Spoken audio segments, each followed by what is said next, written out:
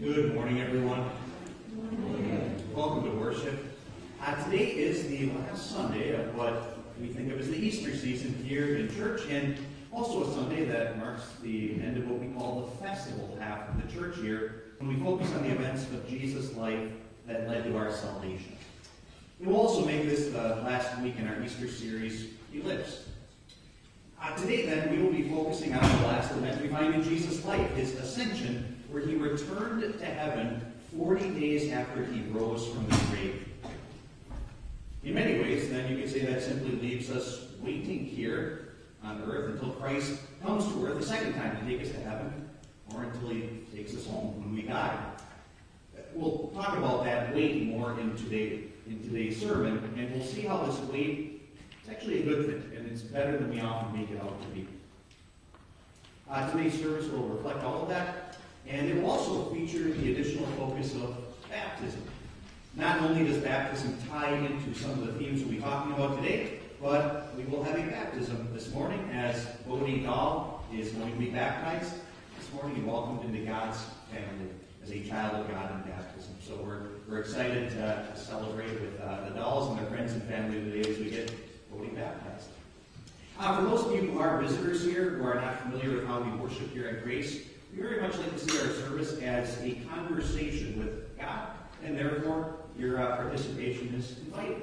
You can follow along either in your bulletins or on the worship screens.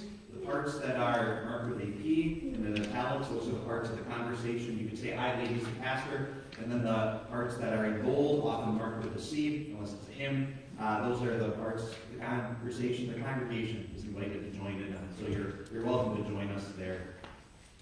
I think that's everything to get us started this morning. So as always, it is good to be in the house of the Lord with you today. May God bless us as we gather together around His Word. And let us begin our worship. Please stand.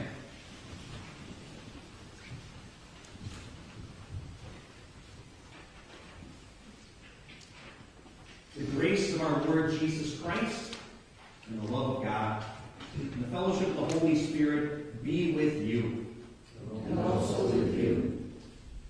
Our Savior Jesus Christ commanded baptism when He said, Go and make disciples of all nations, baptizing them in the name of the Father, and of the Son, and of the Holy Spirit. All of us are born into this world with a deep need for baptism. From our parents, we inherit a sinful nature. We are without true fear of God and true faith in God, and we are condemned to eternal death. But Jesus took away our sin by giving his life on the cross. At our baptism, then, he adopts us as his children. He clothes us with the robe of his righteousness, and he gives to us a new life. Our sinful nature need not control us any longer. We recall what baptism means for our daily lives as we speak these words from Luther's Small Catechism. Baptism means that the sinful nature in us should be drowned by daily sorrow and repentance, and that all its evil deeds and desires be put to death. It also means that a new person should daily arise to live before God in righteousness and purity forever. As baptized children of God, therefore, let us confess our sins. Holy and merciful Father, I confess that I am by nature sinful, and that I have disobeyed you in my thoughts, words, and actions. I have done what is evil and failed to do what is good. For this I deserve your punishment, both now and in eternity. But I am truly sorry for my sins, and trusting in my Savior, Jesus Christ, I pray. Lord, have mercy on me, a sinner. God, our Heavenly Father, has been merciful to us. He has given his only Son to be the atoning sacrifice for our sins. Therefore, as a called servant of Christ and by his authority, I forgive you all your sins. In the name of the Father, and of the Son, and of the Holy Spirit. Amen. Please be seated, and at this time we'll continue with the baptism of the Holy God.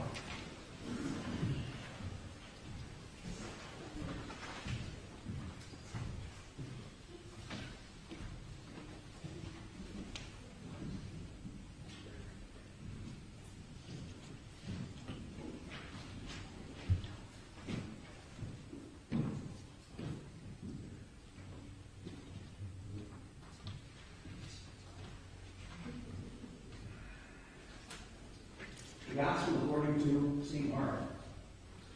People were bringing little children to Jesus for him to place his hands on them. When the disciples rebuked them, when Jesus saw this, he was indignant. He said to them, "Let the little children come to me, and do not hinder them, for the kingdom of God belongs to such as these.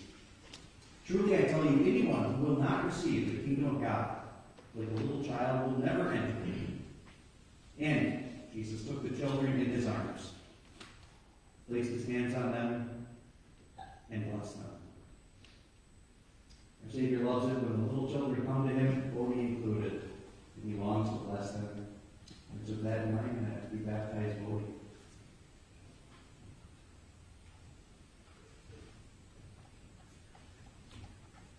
Bodhi, Hugh, thou, I baptize you in the name of the Father, and of the Son, and of the Holy Spirit.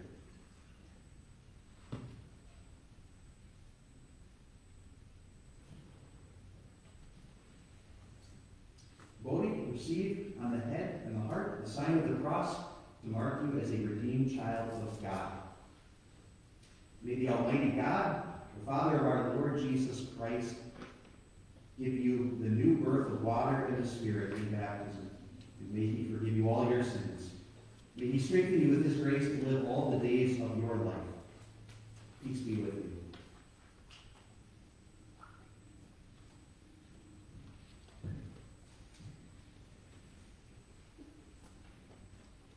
Dear Ben and Katie, our Lord Jesus Christ, in instituting baptism, not only commanded that children should be baptized, but that they should be taught to obey everything that he has commanded us. I therefore ask you, do you intend to bring up Bodhi in the way of the Lord and to instruct him in the truths of God's saving word, so that he may grow in his faith, serve God with a Christian life, and remain in his baptismal grace all the days of his life? If you are willing to do so, answer yes, and we ask God to help us. Yes, and we ask God to help us. We will join our hearts together in prayer. We pray. We give thanks, most merciful Father, that you have received Bodhi as your own child and made him a member of Christ's body, the church. Now we pray that you would grant to Bodhi and to all your church on earth that, being dead to sin, we may live to righteousness, and being buried with Christ into his death, we may also share in his resurrection, so that with all your saints we may inherit eternal life through Christ Jesus our Lord. Amen.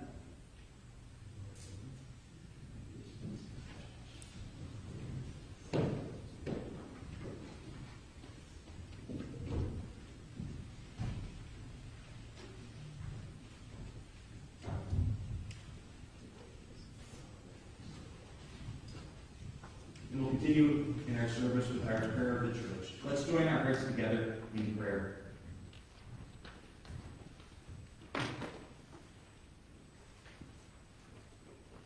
Lord Jesus, King of glory, you ascended far above the heavens, and at God's right hand you rule the nations.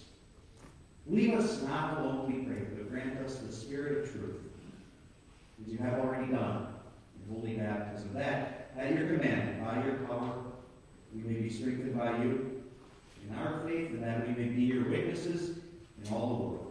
For you live and reign with the Father and the Holy Spirit, one God, now and forever.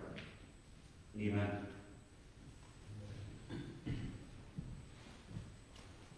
In the peace of sins forgiven, in which we've just witnessed in a powerful way in Bodhi's baptism, we have the joy of going back to God's Word and learning more from him this morning as we go to the Word portion of our service.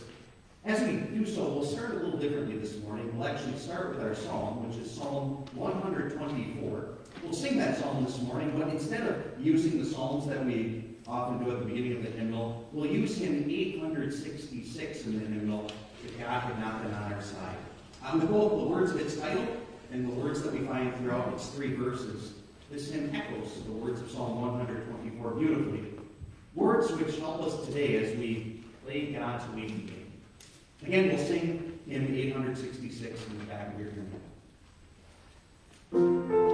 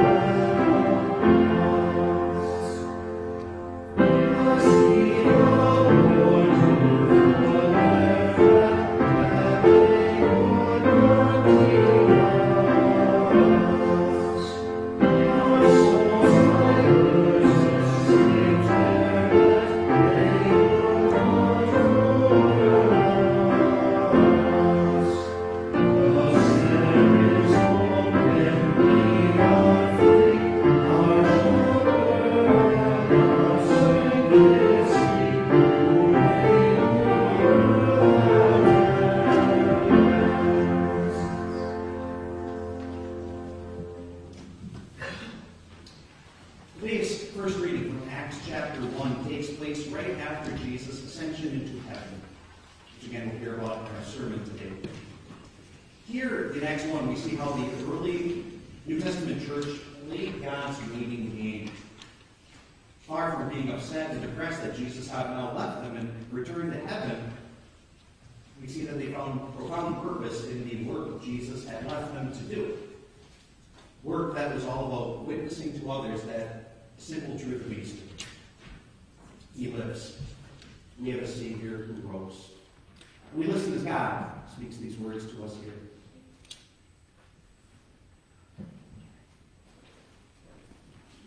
Acts chapter 1, verse 12. When the apostles returned to Jerusalem from the hill called the Mount of Olives, a Sabbath day walk from the city, and when they arrived, they went upstairs to the room where they were staying. Those present were Peter, John, James and Andrew, Philip and Thomas, Bartholomew and Matthew, James son of Alphaeus and Simon the Zealot, and Judas son of James. They all joined together constantly in prayer, along with the women and Mary, the mother of Jesus, and also with his brothers. In those days, Peter stood up among the believers, a group numbering about 120, and he said, "Brothers and sisters, the scripture had to be fulfilled in which the Holy Spirit spoke long ago through David concerning Judas," that being Judas Iscariot, who served as a guide for those who arrested Jesus. He was one of our number and shared in our ministry. With the payment he had received for his wickedness, Judas bought a field. There he fell headlong, his body burst open. Everyone in Jerusalem heard about this, so they called that field in their language Keldama, that is, the field of blood. For Peter said, "It is written in the book of Psalms, may his place be deserted, let there be no one there to dwell in it, and may another take his place of leadership." Therefore, it is necessary for us to choose one of the men who have been with us the whole time the Lord Jesus was living among us, beginning from John's baptism to the time when Jesus was taken up from us. For one of these must become a witness with us of the resurrection. So they nominated two men, Joseph, called Barsabbas, also known as Justus, and Matthias. Then they prayed, "Lord, you know everyone's heart. Show us which of these two you have chosen to take over this apostolic ministry, which Judas left to go where he belongs." Then they cast lots, and the lot fell to Matthias. So he was added to the 11 apostles. This is the word of the Lord. Thanks be to God. And then we continue with today's second reading from 1 Peter chapter 3, which continues our set of Easter readings from the Epistle of 1 Peter. Here, Peter acknowledges some of the difficulties we face as we find ourselves waiting in this life. But Peter also directs us to where we can always find help in Jesus, who is our risen and ascended Lord. And one special way that Christ helps us in baptism. We listen once more as God shares this with us through the Apostle Peter. Who is going to harm you if you are eager to do good? But even if you should suffer for doing what is right, you are blessed.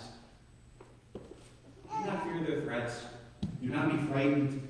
But in your hearts revere Christ as Lord.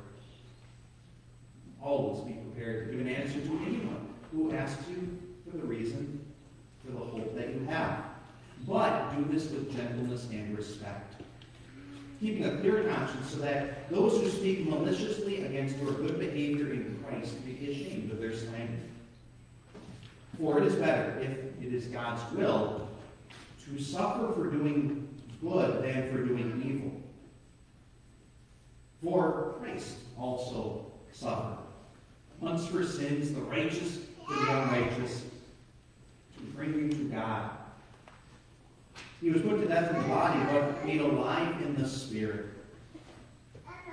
After being made alive, he went and made proclamation to the imprisoned spirits, to those who were disobedient long ago when God waited patiently in the days of Noah while the ark was being built. In it, only a few people, 8 in all, were saved through water. And this water symbolizes baptism, that now saves you also. Not the removal of dirt from the body, but the pledge of a clear conscience towards God. It saves you by the resurrection of Jesus Christ. Christ who has gone into heaven and who is at God's right hand with angels, authorities, and powers in submission to him. Again, this is the word of the Lord. Thanks be to God. We'll continue with our hymn of the day as we focus our hearts to listen to God's word in our sermon. Our hymn of the day is Jesus Christ, My Sure Defense. It's in 446. You're following in the hymnal, and we'll sing stanzas 1 through 3 and also stanza 5.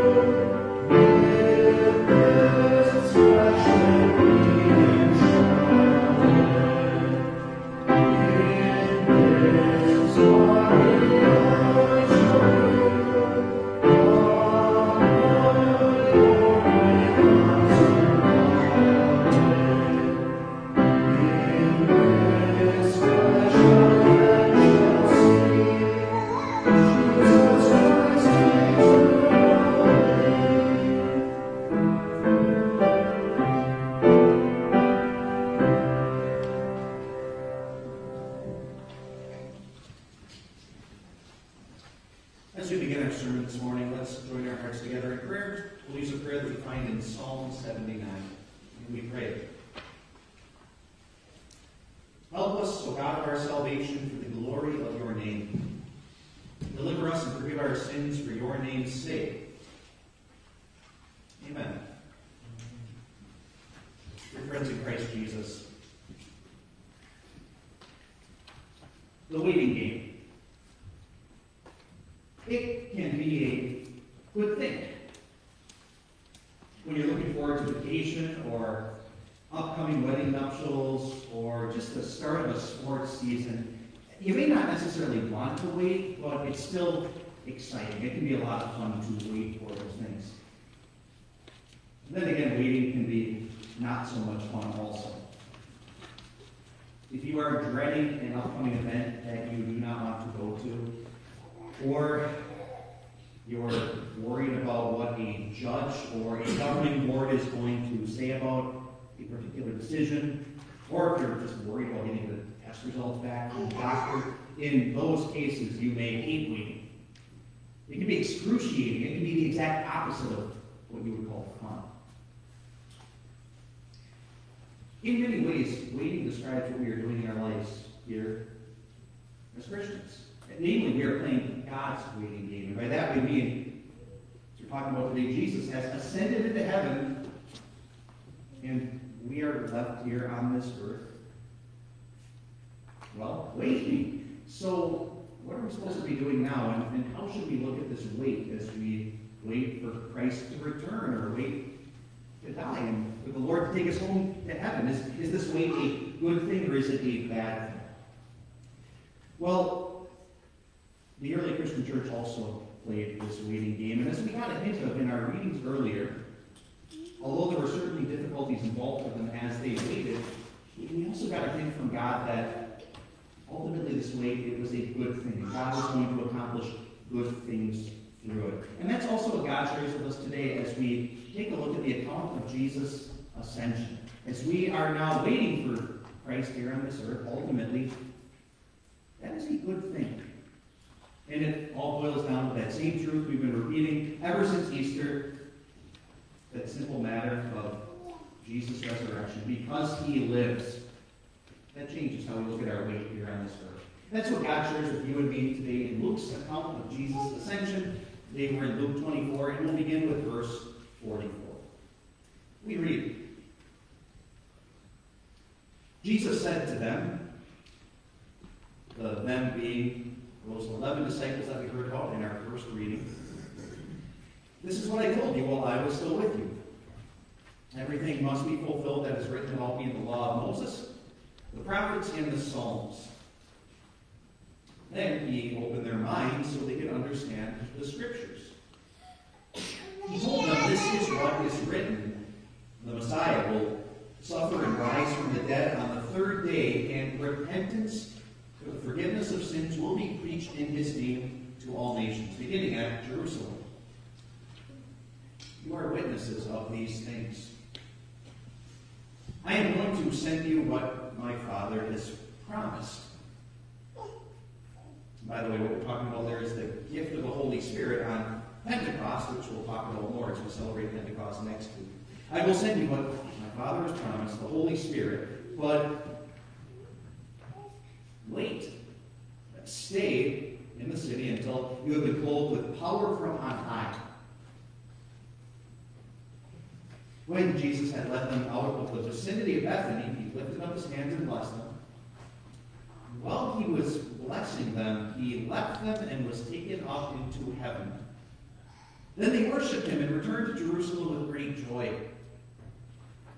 And they waited, that is, they stayed continually at the temple, praising God. This is the word of the Lord, and so as we think about it, God's waiting game, is it a good thing or is it a bad thing? Well, we're told Jesus left them and was taken up into heaven. In other words, Jesus ascended, he is gone, and as these disciples are left waiting, how do they react? We're told very plainly in verse 52. Then they worshiped him and returned to Jerusalem with great joy. And they stayed continually at the temple, praising God.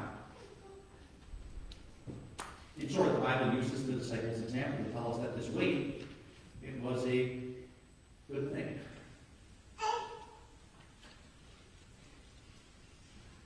Do you agree with that? Because I'll be honest, I know I don't. Not always. How often as we find ourselves waiting here on this earth, do we just get overcome with despair, depression, worry, anxiety, and maybe in those moments you think to yourself, God has promised us all sorts of good things. Just read the Bible. They're all there. Where are these good things in my life? And in those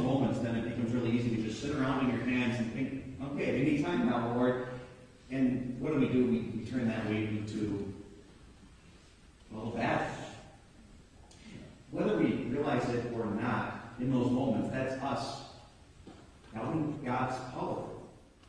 That's us thinking that either God doesn't realize what's going on with me, or he doesn't have the power to help me with this, or even that if he does realize what's going on and he does have the power, then he must not care about me. And whenever we think that way, that reveals a lack of faith, and ultimately, that's sin too.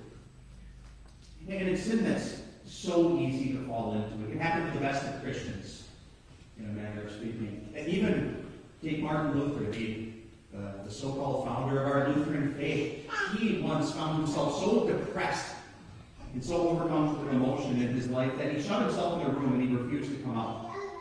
Didn't matter how much his wife hated him, insisted that he come out or tried to get him out of the room, and he just stayed in there.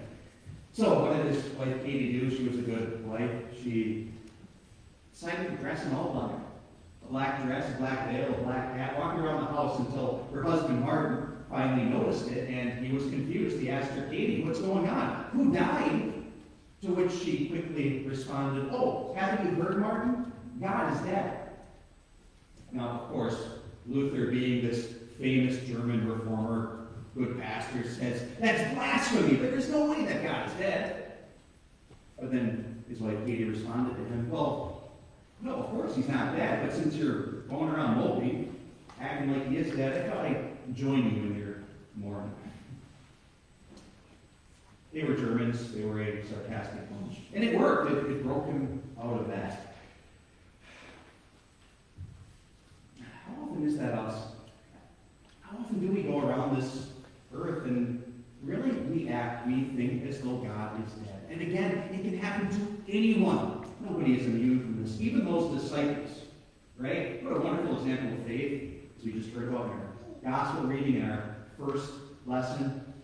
And yet, do you know what Jesus told those same disciples just 43 days earlier on Monday, Thursday? He had to say to them, do not let your hearts be troubled. Have faith. Have faith in God and faith in me. And the reason Jesus had to say that was because as the disciples looked ahead to Jesus' death, which happened between Monday, Thursday, and his ascension, they didn't look like what we just read. They didn't have great joy. They were overcome with fear and anxiety, and so Jesus had to encourage them in this way. They struggled with this as well. And yet, that didn't stay that way, right? Because as we heard, they overcame those thoughts. They were filled with joy in the end, and Jesus did lead them. So why was that? What made the difference for the disciples? And finally, what can make the difference for us as we wait here on this earth? Well, to go back to our sermon text, God's word to us is all found in verse 46. Again, Jesus told them, this is what is written. The Messiah will suffer and rise from the dead on the third day, and repentance for the forgiveness of sins will be preached in his name to all nations. And remember, after he speaks these words, Jesus goes up to heaven. Again, he leaves them, but far from them acting as though God is now dead, like they had done in the past. They believed in a living God, a Savior whom they had seen risen from the grave on the third day, and therefore a Savior whom they trusted really had forgiven their sins. He really had done all the things that he said they would. He had even forgiven their lack of faith. That's what made the difference for the disciples just 43 days later. And finally, that's what can make a difference for you and for me at any time. The simple fact that Jesus lives. And first and foremost, why does Jesus live? He lives to take away all of our sins. And so whenever in this life we are acting as though God is dead, and we reveal our sin in that way, in our worry, in our anxiety, and things like that, or whenever in our life we succumb to other really bad sins that we're not even getting into this morning, whenever that happens to you, whenever it happens to me, let us stop. Let us, first of all, repent of that sin. And then let us turn in faith to Jesus, and let us see what we heard today in God's Word, that Jesus suffered and died to take away that sin. That sin died when Jesus died along with him. And that sin was buried in the ground when Jesus was buried in the ground. But then when Jesus rose from the grave, what did he do? He left sin and death behind. And then he freed us. He gave us new life free from their guilt. Again, Jesus lives first and foremost to take away all of our sin, all of our shortcomings before the Lord. And then not only that, but Jesus also lives to take care of his body, the church, to take care of us from heaven. And so whenever we find ourselves in this life acting as though, thinking as though God is dead, sometimes we just need to stop and remember the simple truth. Yeah, Jesus did die, but he rose again. He's not still in the grave. Jesus rose, and not only did he rise, but he ascended to God's right hand in heaven, where he's going to take care of all things for us because he loves us. And he's going to use all of God's power there to do so. And that's something we're reminded of in a beautiful way this morning in the waters of holy baptism. Like Bodhi, each one of us was born into this world with a deep genetic problem. Namely, we were not born in the perfect image of our Heavenly Father. We were not born into this world as God's child, but we were born into this world as children of our parents, resembling them, inheriting their sinful image. That was a problem. So, out of love for us, what did Jesus do? He used all of his authority at God's right hand to adopt us. That's what the Bible tells us in the waters of holy baptism. God makes us his children. Galatians 3 talks about that. And therefore, if that's true, well then in the waters of holy baptism, God really must be scrubbing our souls clean of their sin. He really must be saving us, as we just heard in our second reading in 1 Peter chapter 3. He really is giving us that clean conscience, that right to come before God as if we were a child coming before our Father in heaven. That's what we have in baptism. And that's something we can always fall back on as we wait here on this earth. No matter what you're going through in your life, no matter what despair or anxiety or depression you face, no matter what you do that is wrong or the wrong things that are done to you, no matter any of that, what is still true at the end of the day? You are still God's child. You still have a Heavenly Father. And like any parent is going to take care of their child, you can be sure that God is going to take care of you. Even if, like our children, you don't understand what's going on. That's okay. There's only one thing you need to understand. Are you baptized? And if so, that means you are God's child. And God is going to take care of you. That's the certain promise that God attaches in his word to baptism. That is the certain promise that even our littlest ones here in this room share because of their baptism. And that's the certain promise that Bodhi shares in as well today. And so you think back to our theme, God's waiting game. It's not such a bad thing. Not when you realize whose you are and that God's going to take care of you. It's not a bad thing. And also, just like other forms of waiting, it's not so bad when you also have something to occupy your time.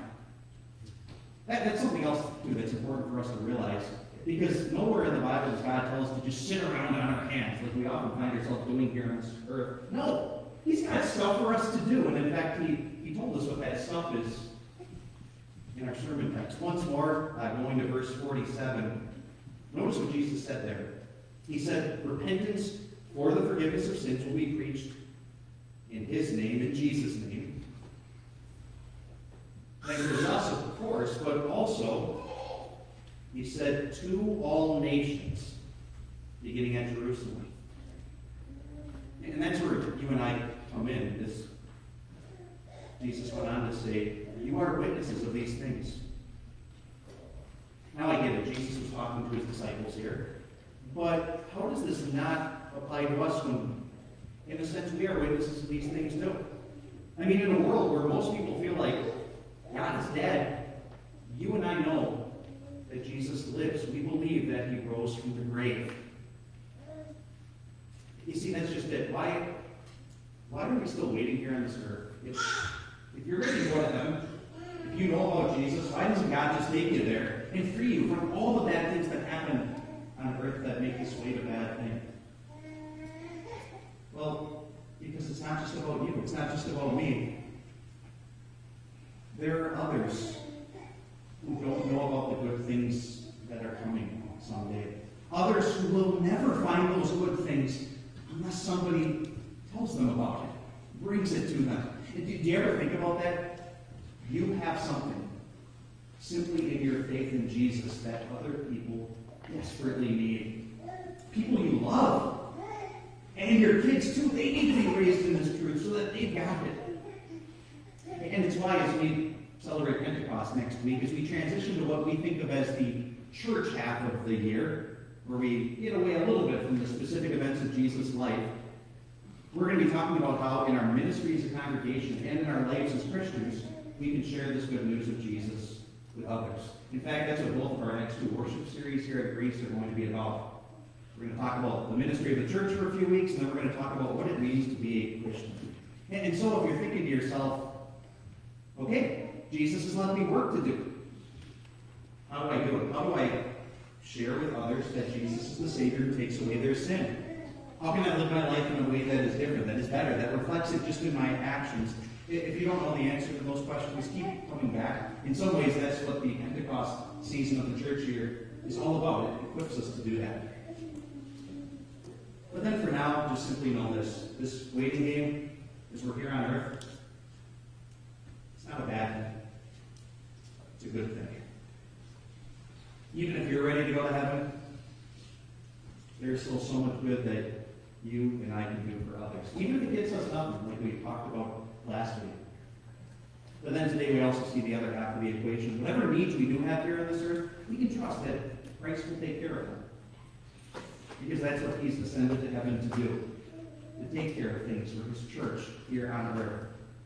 And again, if he has made us his children, God's children in baptism, well, just like you will take care of all of the needs of your children. You'll go out of your way to give them whatever they need. You can trust that God is going to do the same thing for you here on earth, no matter what you're going through, even if you struggle to understand it at times.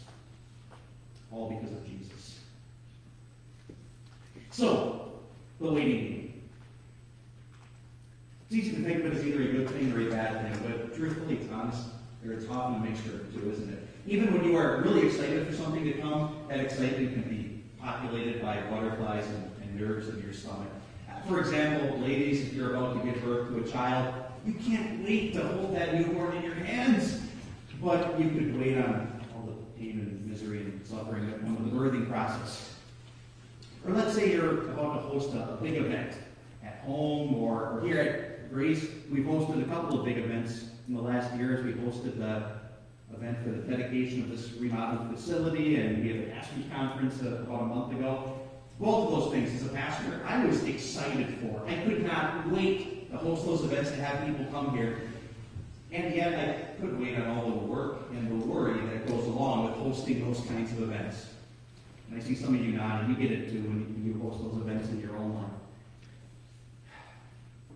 Well, so also that's God's waiting game. God never promises that it's going to be easy. In fact, he tells us the opposite. Because of sin, he says we will have trouble in our lives.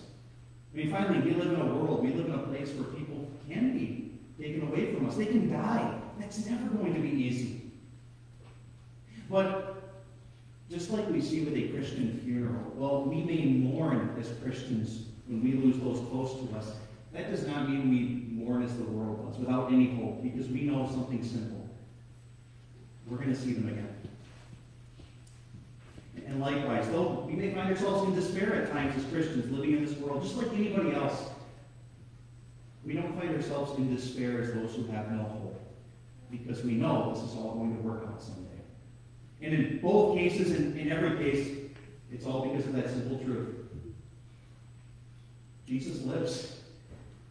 Finally, that's what all good things in our life boil down to and come from. And that's why, even as we wait here on this earth, it can be a good thing, even with some of the bad, as long as we have Jesus, as long as we have a not dead Savior who's still left in the ground, but a living Savior who rose from the grave and rose to heaven, to God's right hand, where he will take care of us. After all, we are baptized. We are his children. Amen. Please stand.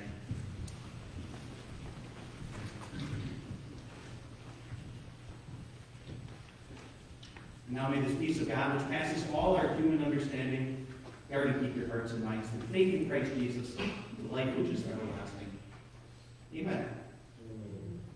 We'll continue with our confession of faith. One more time for this Easter season, we'll use the confession of faith that we find in 1 Corinthians chapter 15. We confess together. The Apostle Paul says in 1 Corinthians 15, "Now, brothers and sisters, I want to remind you of the gospel I preached to you, which you received and on which you have taken your stand. By this gospel you are saved, if you hold firmly to the word I preached to you." What is this good news that saves us? We confess with Paul.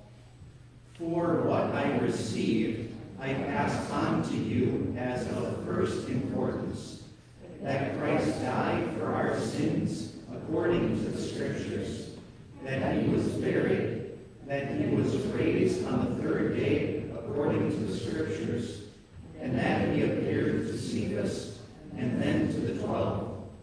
After that, he appeared to more than 500 of the brothers and sisters at the same time, most of whom are still living, though some have fallen asleep.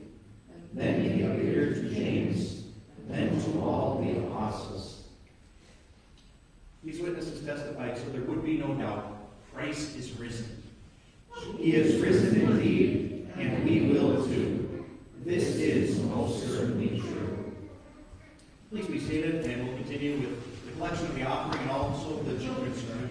And so at this time, I invite the young kids of the congregation to come up for the children's sermon.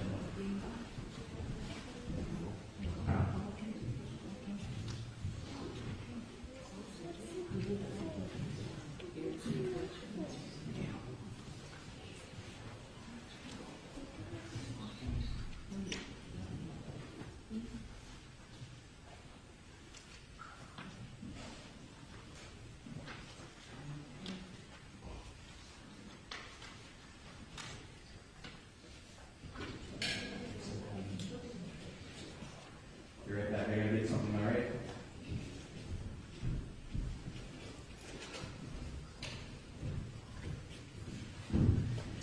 All right, I got a toy here.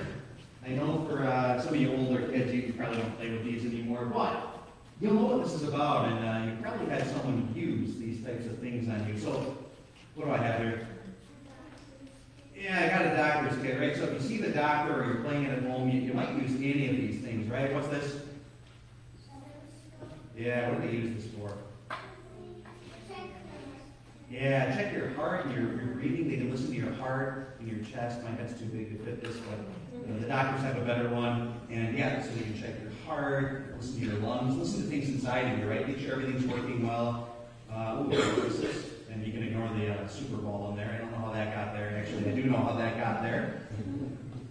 Yeah, you know what this is? Mary talked about stethoscope. So this one you can look through here. Where might you look? Yeah, the ears, eyes, mouth, yep. Make sure nothing's plugging in or you don't have an infection. Daniel, we have your favorite here. What's this one, Daniel? Yes, I have received many shots from this syringe in our house. Yeah, so you get a shot, right? That'll keep you healthy, right? There are things in the shot that your body needs.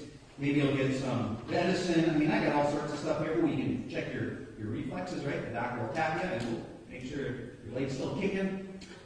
So all sorts of things, right? For a doctor and their kid. And so when you're sick, it's good to go to a doctor. They got all sorts of tools that can help you. But let me ask you, when the doctor heals you, that doesn't fit in there. When the doctor heals you, and then he goes away, are you sad that he's gone? Are you sad when the doctor healed you, so he goes away? Does that make you sad? Yeah, not really. Huh? It's like, oh, it's a good thing, right? The doctor's gone. Maybe you don't have to get any more shots. He's healed you. You're happy. doctor goes away. Well, the reason I want to talk to you about that today is because it makes us think of what Jesus, our Savior, did. So, Jesus, at the end of his life, he ascended. That means he went up into heaven. So he left this earth and he went to heaven. And we are told that when he ascended into heaven, what do you think? His disciples, his closest friends, how do you think they felt when he left? You'd think so, right? I feel sad too. In fact, don't we sometimes feel sad that it would be really nice if Jesus were right here, God were taking care of us, right? I mean, it can be kind of sad. Well, and he is right here, right? Because Jesus is God and he can be anywhere. We just don't see him. And, yeah, we'd expect that they'd be sad. But you want to hear something crazy? The disciples, they were actually very happy. They were filled with great joy. Now, that may seem kind of strange. Why would they be happy that Jesus left them? But think about it like a doctor. When a doctor uses all the tools to heal you, and then he goes away, are you happy? Yeah, because you're healed. You don't need anything else from him. Well, Jesus has kind of done the same thing with us. So Jesus, he healed us. What problem did we have? It's not the type of problem a doctor fixes, like a cut or something wrong with your heart, but we have a problem even deeper inside of us. Yeah, we have sin, right? You guys know what sin is? It's when we don't do the things we're supposed to do. We don't listen to our parents. We're mean to someone. We hurt others, right? We sin in a lot of ways, don't we? And that's, well, and you got blood drawn from a doctor, right? So that's different. But then the sin inside of us, that's a whole different problem. And the doctor can't help us with that sin. But Jesus can. What did Jesus do to heal us from that sin? Yeah, so even though we should be punished for our sin, Jesus was punished instead on the cross so that we wouldn't have to be, because he loves us. And he loves you too. So Jesus took away our sin, and you know what? Jesus even has some tools that he uses to give that to us. Now for us, it's not a stethoscope or a syringe, but what Jesus uses is the tool that we use every Sunday here at church. What does Daddy, or Pastor, for the rest of you, read from up there at the pulpit? The Bible, right? That is the tool that Jesus uses, just like the doctor uses his tools to tell us what he's done for us. Or we saw another special tool that Jesus uses today. Voting especially saw it, and Kendrick was up close too. What's the other tool that Jesus uses? Baptism, yeah. He uses baptism to wash that sin away from us. That's what God promises in the Bible. And then on Sundays, when us adults go up to receive Lord's Supper, that's another tool that he uses to take away our sins. So let me ask you, Jesus has taken away all of our sins. Do we actually need him to be sitting here where we can see him right next to us? No, he can go away because he took care of all those problems for us, just like the doctor can leave. And then Jesus sends us doctors and policemen and parents and everything we need to help take care of us here on this earth for our other problems too. So even though sometimes it's sad that we don't see Jesus here and we wish we could just sit and talk with him, we can still be okay and happy because we know, you know what? Jesus, like a doctor, healed us. And that means it's actually okay he's not right here with us because he took care of what we needed him to take care of. Let's pray about that, all right? So we'll fold our hands and we'll bow our heads and we pray. Dear Jesus, thank you for healing us from all our sins and giving us all that we need on this earth.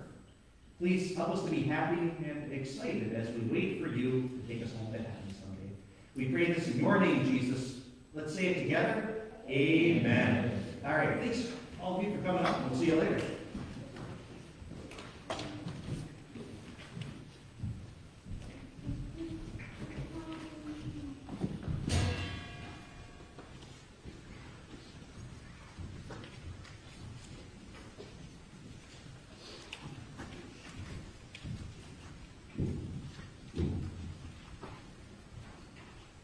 And we'll join our hearts together with the prayer of the church, as you can find, again, either your bulletins or on the screens.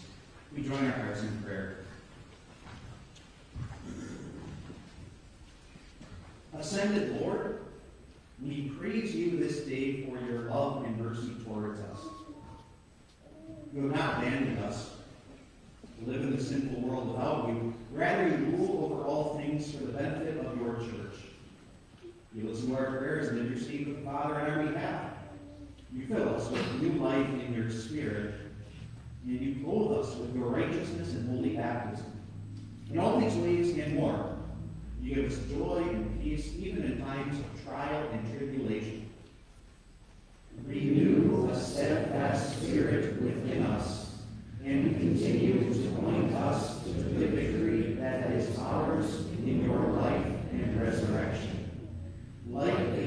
disciples, lead us to work and witness for you, and protect us from all spiritual danger and harm as we wait for you. Lord of the Church, both in the last week and in the coming week, graduates from our synod college and seminary are receiving their first calls to full-time work in your kingdom. We thank you that you have moved the hearts of these individuals to dedicate their lives to witness about you to young and old alike. Be with them as they go to their first fields of labor, and give them confidence that you will continue to be with them in all things. Move those congregations to which they have been called to receive them with love. Grant that their labors in those places may be of mutual benefit and blessing.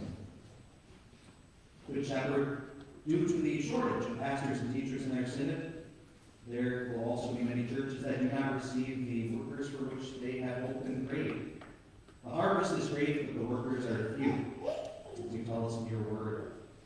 Send your Spirit into the hearts of young people that more may give themselves to be full-time servants in your kingdom.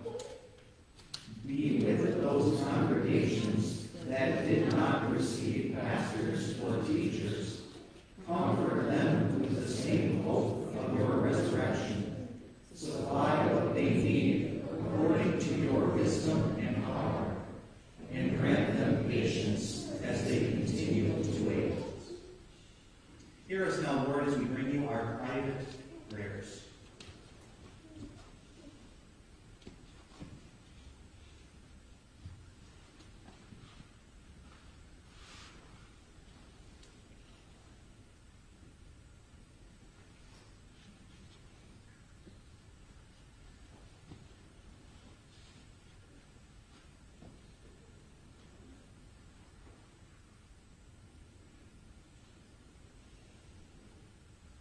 Dear Savior, you live to make intercession for your people. Hear us from your Father's right hand when we call upon you, and cause the prayer you have taught us to be acceptable at the Father's throne of grace. Our Father, who art in heaven, hallowed be thy name. Thy kingdom come, thy will be done on earth as it is in heaven. Give us this day our daily bread, and forgive us our trespasses, as we forgive those who trespass against us. And lead us not into temptation, but deliver us from evil. For thine is the kingdom, and the power, and the glory, forever and ever. Amen. Receive with believing hearts the benediction of our Lord. May the God of peace, who through the blood of the eternal covenant brought back from the dead our Lord Jesus Christ, that great shepherd of the sheep, equip you with everything good for doing his will, and may he work in us what is pleasing to him. Through Jesus Christ, to whom be glory forever and ever. Amen. And we'll close our service with our final hymn, a hymn that captures the joy of ascension, a hymn of glory. Let us sing. Sing 472, and if you're following along in the hymnal, we'll sing stanzas 1, 2, and 5. Amen.